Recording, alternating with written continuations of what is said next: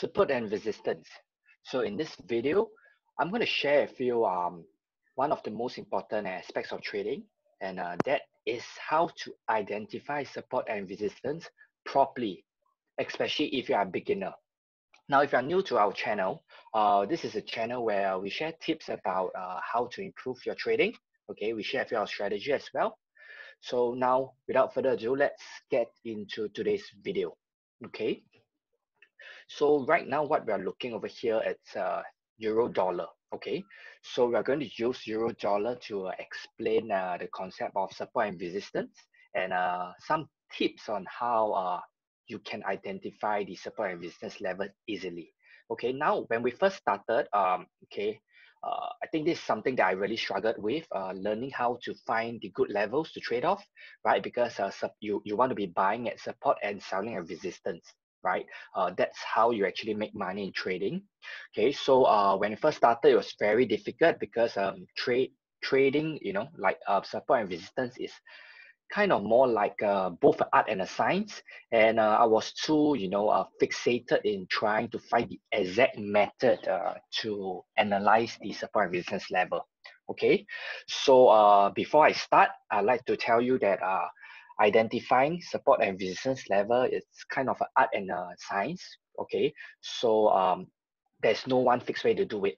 But of course, I will give you some tips across my 70 years of trading and how I managed to find good levels, and also what I learned across my trading journey. Okay, so now let's get into this euro dollar chart. You can see over here that this euro dollar. Okay, the first thing you want to know about trading, or rather support and resistance, is that they are most of the time interchangeable. Okay, so what do I mean by the word interchangeable? Okay, let's start over here. Okay, so you can see over here that price actually is support. Okay, and what happens when it's broken? Okay, if you see that the candle here breaks this, right? You can see that it breaks support. It retested it and comes back almost to the same level. Okay. Now, here's the first tip when it comes to identifying a support and resistance level. Okay, a support and resistance level is never a single line. Okay, so don't just draw it like this and expect price to go exactly to this line. Okay, a support and resistance is a zone. Okay, so that's the first tip that I want to give you. It is a zone.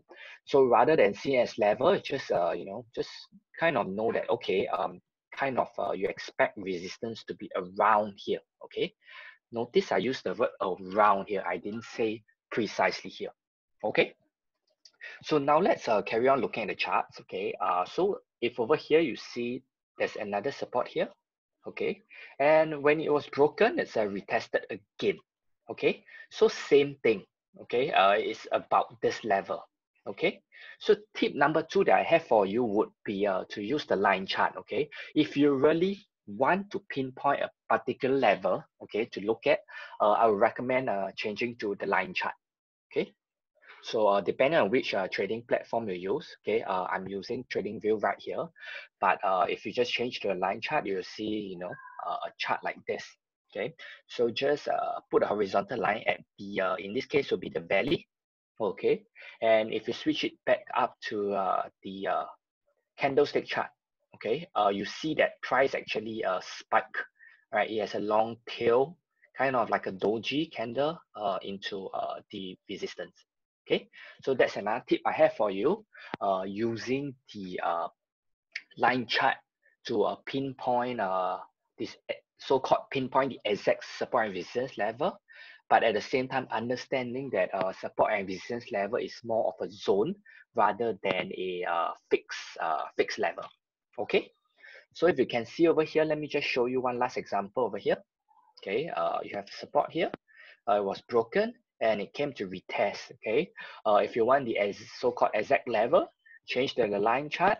Okay, and just draw it over here. Okay, so you can see something like this. Okay, so this is the basics of support and resistance. Okay, another question that I often get would be the time frame. Okay, so you can see over here that we're looking at the H4 time frame. H4 time frame means that every single candle is a H4, means it represents 4 hours of trading. Okay, if you look at a daily candle, then it represents the entire day's movement. Okay, so if you are a beginner, okay, and chances you are if you are watching this video, then my recommendation to you would be to start off with H4 charts. Okay, meaning that you want to identify turning points using the H4. Okay, so how do you identify the exact support and resistance level? You just look at turning points. Okay, so you can see over here, there's one turning point here, there's one turning point here, so there's one turning point here. Okay, so in this case, you can draw it over here, right? You see that there's a candle. Okay, so notice that it kind of takes experience. There is no fixed rule, right? I mean, I love to give you an exact method of how to do it, like exactly, yeah, foolproof way. But as I said, trading support and resistance level is really an art and a science. So it's impossible. Okay, but give you one more tip. Okay, when it comes to identifying support and resistance level like this, you want to always look at the more recent data. Okay, I mean just think about it. Okay, this high over here is definitely more significant than this over here. Okay, why? Because this data here is more recent, and when the data is more recent, it's actually more relevant. That also means that more traders are taking a look at this particular high. So if you notice over here, there's a high here, but you notice that there's also a candle low over here. Okay, so kind of there's also a low here. So kind of the zone I would draw it like this. Okay, but I will pay more attention to this over here. Okay, rationale is because it's recent. Okay, so this is a tip that not a lot of people share, in all these YouTube videos as well as courses. They just show you the gist of identifying support and resistance level, but they don't tell you that, recent data is very important. So you can see over here, it's the same thing as well, right? Recent data. So you have a high here, it broke out, it retested. It was a support here, it broke out, it retested. Okay, let me just draw this for you over here.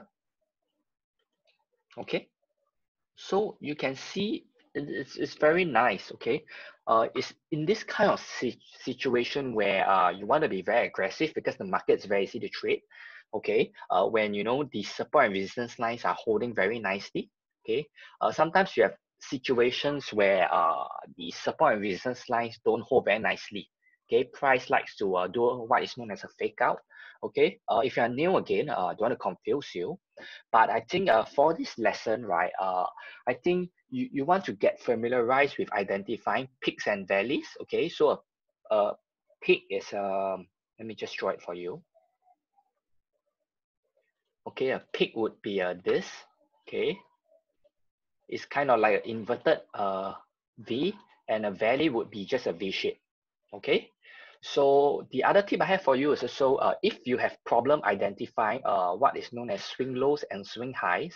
Okay, what you can do is you can switch to the line chart again. Okay, let me just clear everything for you. Okay, so you can see that this is a swing high. Okay, so you can just use this to identify easily. Okay, it's more concrete. Okay, it's a more foolproof way because you can see it very clearly, right? So it's also very helpful to more than just identifying the turning points, learn how to read a trend. Okay, if you do not know how to identify a trend, I won't cover it in this video because this video we're talking about support and resistance level, but I think I covered this in some of my previous videos.